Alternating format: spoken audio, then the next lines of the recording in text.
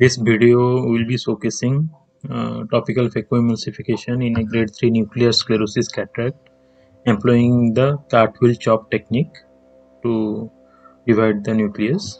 So here two side ports have been made with 20 gauge MBR blade, main port incision with 2.8 mm keratome blade.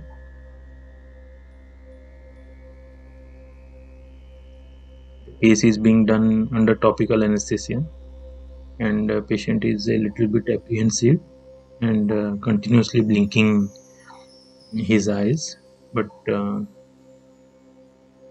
he is compliant enough for us to proceed with the topical phacoemulsification.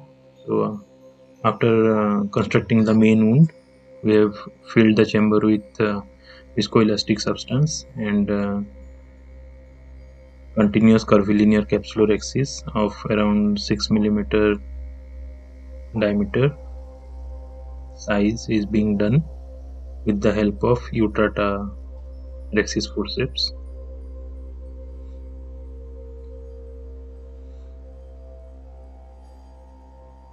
Hydrodissection is done and a clear fluid wave passing through the posterior part of the lens is ensured.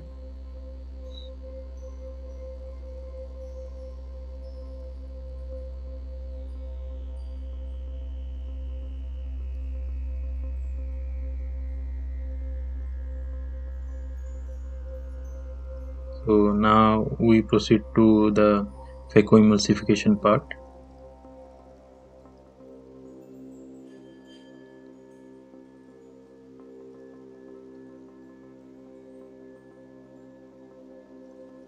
So after a bit of cortex removal, we proceed to phaco 2 mode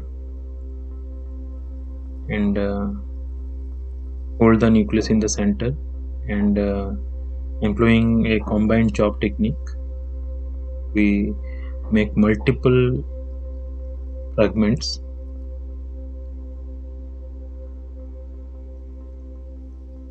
The center might not be divided, so it is kind of like the cartwheel, where there is a central portion which is the endonucleus in this case, and we proceed to do at least 6 to 7 multiple fragments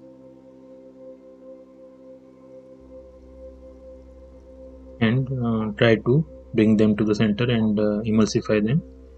And after removal of 1 or 2 pieces, we can always proceed to remove the endonucleus, which is the central undivided part. So here this is the endonucleus.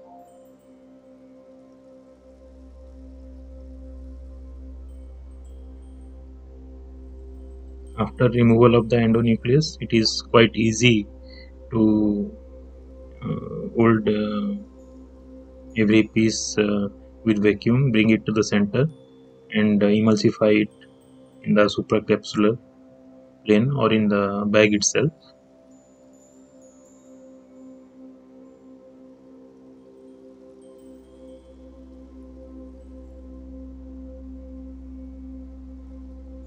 Patient is a little bit apprehensive and he has moved his head also, so that's why the microscope is view is off center, but that is okay.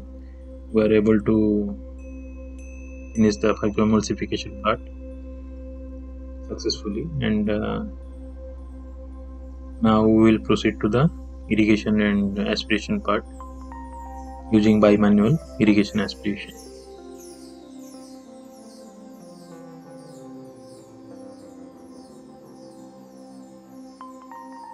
Cartwheel chop technique, it is quite useful in cases where the chopping is incomplete and there is a posterior leathery part of the nucleus which remains undivided, and even in cases of diabetic cataracts.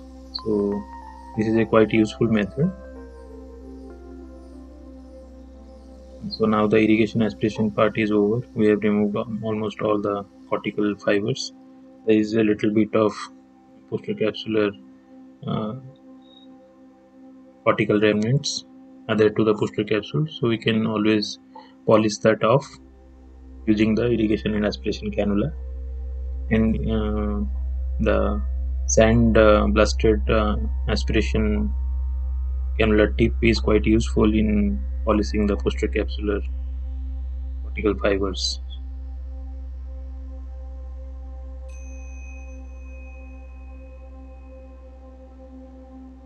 Now we proceed to implant a hydrophobic acrylic single piece intraocular lens under hydroimplantation.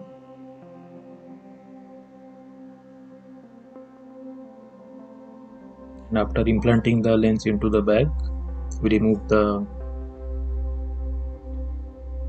little bit of viscoelastic which is adherent to the IOL surface.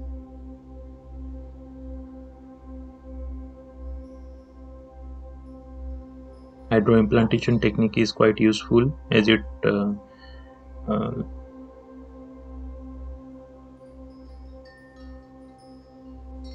doesn't require the visco insertion before implanting the IOL, so the visco removal is quite easy and fast also. So after all the steps have been done, we proceed to hydrate the wounds.